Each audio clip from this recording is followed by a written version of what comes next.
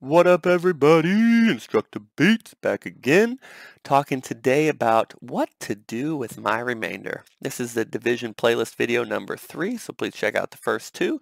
But if you're just here with extra help for your remainders, check out our song about remainders, and hopefully this will help you out. So our objective today you will be able to know what to do with a remainder. So first of all, just a reminder of what a remainder is, right? So sometimes division is nice and neat, kind of like this room right here, right? Everything has a place, it's put away really nicely. And so you have 10 and you're dividing it into 2. So I have my 10 right here, and I want to divide this into 2 groups, right? Which, if my divisor is how many groups I have, my quotient will tell me how many I have in each group.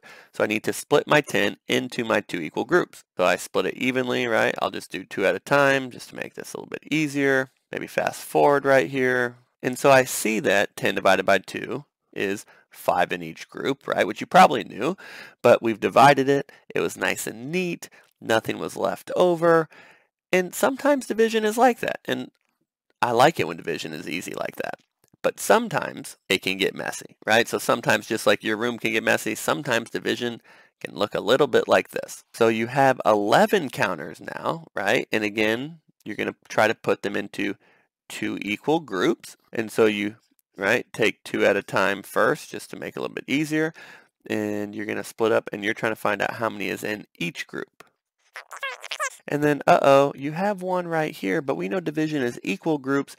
So this just got a little bit messy. I have 5 in each group, but I have this leftover one that I can't put anywhere, because if I put it here, then they won't be equal anymore.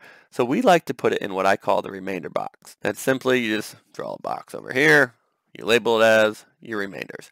So 11 divided by 2, or 11 split into 2 groups, gave you 5 in each group, but then you had a remainder of 1, right? And so you might know that. And it's actually not too bad when it's just a math problem like this, right?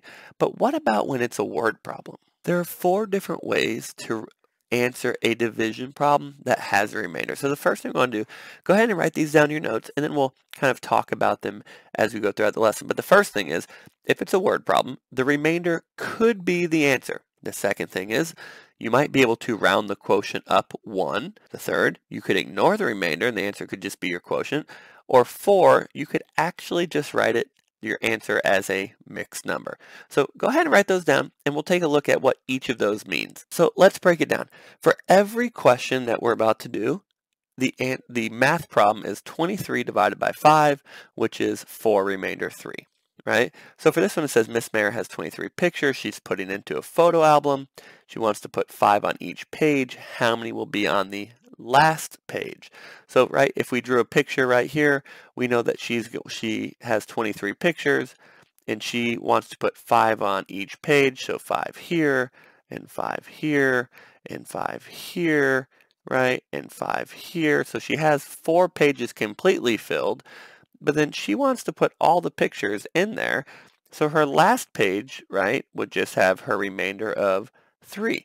So for this problem, your answer is actually the remainder, because the question's asking you how many would be on the last page, and the answer would be 3. So for this question, right, it says she has 23 pictures that she's putting in a photo album. She wants to put 5 on each page. So same exact word problem, except the question's different. It says how many pages will she need? Well, you still are putting 5 on each page, right? So 5, which means you're going to have 4 total pages that are filled completely. And then you have that leftover 3 you have to put on the other page. So for this one, you're actually going to round this number up 1. So it's not going to be 4. Your answer is going to be 5. She needs 5 pages because she has to put all her pictures all her pictures in the album. So you had to round your quotient up 1, and your answer would be 5. If you look at this, this is the exact same question as this one. The exact same problem as this one, but the question is different. So the question's going to tell you what to do with your remainder. This one says how many will be on the last page? 3. So you ignored your quotient, and your remainder was your answer. For this one, you had to actually round your quotient up to 5. And so let's take a look at another one now. So for this one, it's the same question. It says she has 23 pictures. She's put in a photo album. She wants to put 5 on each page. How many pages will be completely filled? So again, the same problem, but a different question for this problem. So you still have your 5 here, right? You still have your 5 here. Still have your 5 here. So you had 4 completely full pages, and then you had the 3 leftovers on the other page. But for this question, it says how many pages will be completely filled? And your answer, right, is these 4 right here. So for this one, you're actually going to ignore the remainder, and your answer is just going to be the quotient. So there are a couple different ways to answer a word problem if there is a remainder, right? You can ignore the remainder, and it's your quotient is your answer for this one, like 4. You might have to round your quotient up, right? So for this picture, it said, or for this word problem, it said how many pages will she need? So I had to take my 4 and round it up to 5 to fit everything. Or it could be that your remainder is your answer, such as in this question, how many will be on the last page? All of these are the same problem, but the question helped me determine what to do with my remainder. Go ahead and check this one out. Okay, try this one out. I want you to write your statement and draw your blank division equation like you learned about in the division playlist video number 2, and then look at what there is going to be a remainder and try to figure out what you're going to do with your remainder. So hopefully you just paused it and you checked this out, right? And so my statement is going to say each cards, right? Questions ask me, so I'm looking for anything about cards, anything about friends. There are 6 friends that are sharing a game with 25 cards. Each friend gets the same number of cards. That's important because now I know I am dividing. How many did each friend get? So I'm going to draw my blank division equation like I learned about last lesson. And I'm going to think about, okay, what is my dividend?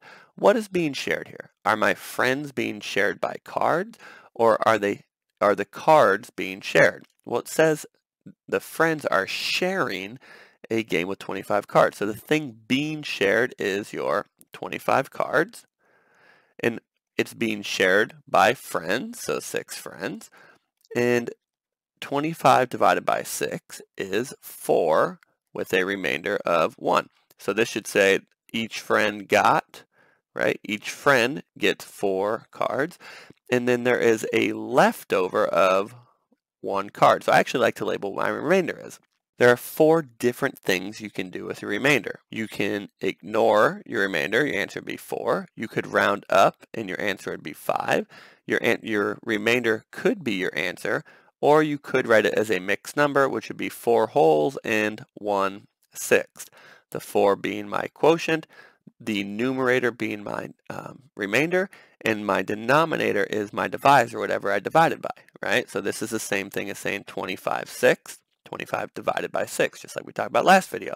So let's look at our statement and try to pick which one we could get. So I know I divided 25 divided by 6. My mixed number cannot be it because I'm not going to cut my cards up, so that doesn't make any sense. I know that each friend got at least 4 cards, which means I can't use my remainder. And I know for this, I can't round up because each friend got 4 and there's only 1 leftover card. If I'm saying 5, that means each friend got 5 cards, which doesn't make sense because I don't have enough cards to go around for each of my friends. So for this one, I had to ignore it, and my answer is each friend got, or each friend gets, 4 cards. So thinking about logically what makes sense with your statement will help you know what to do with your remainder. Try this one. This one's a little bit different. Go ahead and pause it, write your statement, draw your blank division equation, and see if you can figure out what to do with your remainder, and then we'll check it. So my statement is going to say, and so I haven't even read the word problem yet, but I'm using my statement to help me know that I need to look for anything about pepperoni.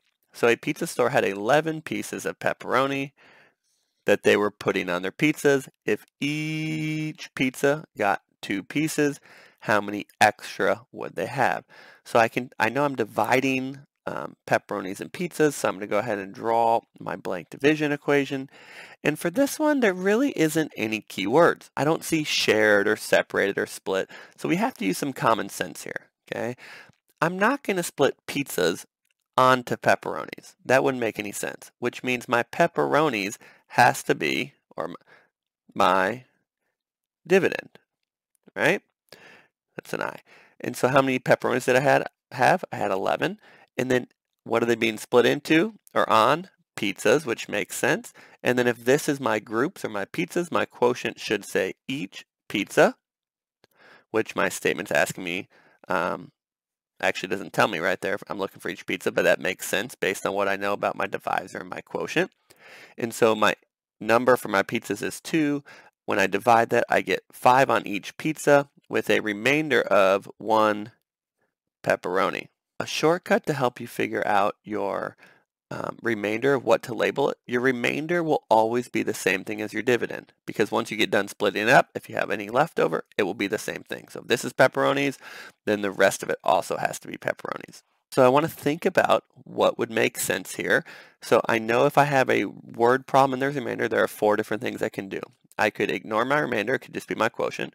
I could round up 1 to 6, right? It could be my remainder of remainder 1 pepperonis, or it could be a mixed number, right? Each pizza got 5 pepperonis, and then they split the other one into 1/2. Again, my quotient being my whole number, my remainder being my numerator, and my divisor being my dividend.